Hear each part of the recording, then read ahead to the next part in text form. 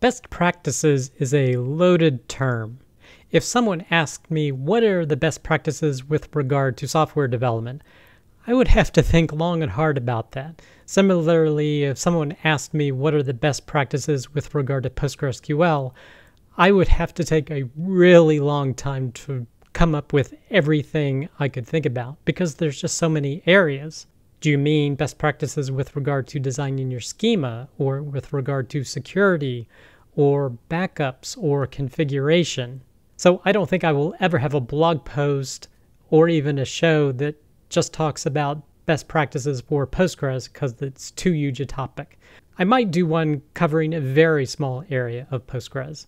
But we're going to be talking about some best practice content this week. And be sure to stay till the end where my consulting corner talks about the importance of wait events. But I hope you, your friends, family, and coworkers continue to do well. Our first piece of content is actually an episode of Postgres FM where they talk about best practices. So even though the show is 41 minutes, they could have probably talked for triple that amount to be able to try to cover as much area as possible. But what prompted this show is actually this blog post, 7 Crucial PostgreSQL Best Practices. So when I saw this episode, before watching it, I said, I'm just going to check out this blog post because maybe it's really great. And here it is. And I started reading it and I started thinking, this seems like something I might get out of ChatGPT or some LLM. Because when it talks about performance optimization and query performance, it says, implement composite indexes for multi-column queries. So it just seems like a lot of matter-of-fact statements. And I considered going through this blog post in detail, but it would just take way too long. But when I looked back at the Postgres FM, I noticed that it was actually on Hacker News. And one of the first comments of Hacker News is that this looks like it was generated by an LLM. But if you are looking for some best practices, I definitely encourage you to watch this episode as opposed to look at the blog post, although you can look at it in conjunction with watching it. If you want my perspective on best practices, I think you should check out the courses section on my website at scalingpostgres.com. Next piece of content, Stat Fetch Consistency, Caching PostgreSQL Monitoring Statistics. This is from cyberdeck-postgresql.com. And I had never heard of stats fetch consistency.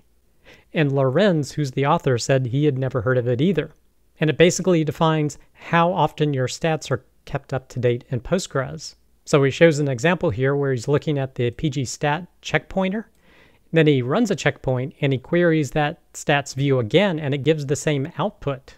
So it should have gone from number requested from 4 to 5, but it stayed at 4. But then if he does a commit, then now it shows that the count is at 5. So this behavior, this apparent cache behavior, is based upon the stats fetch consistency value. And these are the different system statistics that are impacted by setting this value. By default, it is cache, and this value is cached for the duration of the transaction. You can set it to none, which means these stats aren't cached at all, or you can set it to snapshot. So basically it, quote, reads the data for all the objects in the database and keeps them cached for the duration of the transaction.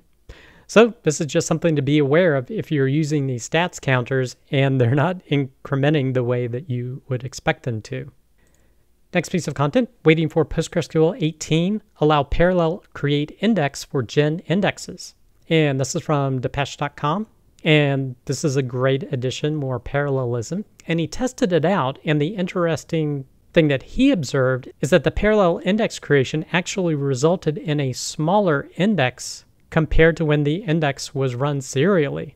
And when he used the index, he got the right results back. But then in the comments here, Matthias mentioned that the way the parallel index build works is that it prearranges the data in a way that's efficient to be able to insert into the index, which results in a smaller index. So that's a great benefit as well, in addition to taking less time because it's building in parallel. But if you want to learn more, check out this blog post. Next piece of content, pgvector, a guide for DBA, part 1 lab demo. This is from dbi-services.com. So this is just a blog post to get started with essentially pgvector, and it's a lab to work through the process of working with embeddings and AI, etc. And this is followed up by another blog post, part 2 of it, where it covers indexes and applying HS and W indexes as well as IVF flat indexes, and even covering some disk and algorithms as well as binary quantization. So just another set of blog posts to kind of get started with AI if you're interested in that. Next piece of content, VectorChord. Store 400,000 vectors for $1 in PostgreSQL. This is from blog.vectorchord.ai. And VectorChord is a new extension to use vectors and embeddings within Postgres. And they're specifically using some different types of quantization as well as IVF flat indexes, so not HNSWs, to store a lot of embeddings very efficiently within Postgres. And then they even have another blog post that looks at it from the performance side. So vector search at 10,000 queries per second in PostgreSQL with VectorChord. So they are showing the significant cost advantage of VectorChord compared to pgvector, but also with regard to performance as well to achieve 10,000 queries per second. So if you're looking to push the limits of embedding, query, and storage, maybe check out this new extension. Next piece of content, introducing pgNow, a free point-in-time diagnostic tool for PostgreSQL. This is from softwareandbooze.com, and this is a free tool released for doing monitoring of PostgreSQL servers. And they're essentially taking what already exists in pgstat-activity and pgstat statements and putting a GUI on top of it, as well as some other areas as well. So if you're interested in that, you can check out this blog post. This had a lot more detail than the blog post mentioned last week or week before last. Next piece of content, automated management of extended statistics in PostgreSQL. This is from danolivo.substack.com. And this is an experiment where he's trying to have extended statistics being added automatically. And as a reminder, Postgres does track statistics per column per table, but it does not store statistics relating to columns to one another, but the planner can take advantage of that if you define those. The problem comes with identifying what related columns should statistics be collected for that would actually result in a better plan. And he goes through thinking through that and coming up with some different options. So you can check out this blog post if you're interested. Next piece of content, the PostgreSQL Person of the Week is Doug Ortiz. If you're interested in learning more about Doug and his contributions to Postgres, definitely check out this blog post. And in this week's Consulting Corner, we're going to be talking about the importance of wait events. So I was contacted by a client and they said, hey, we've got this query that's really slow. It was an update statement. So I said, okay, what's the where clause? Is there an index being utilized? And it happened to be using the primary key in the where clause. So I said, okay, well, that's not the issue. Is there some type of locking going on?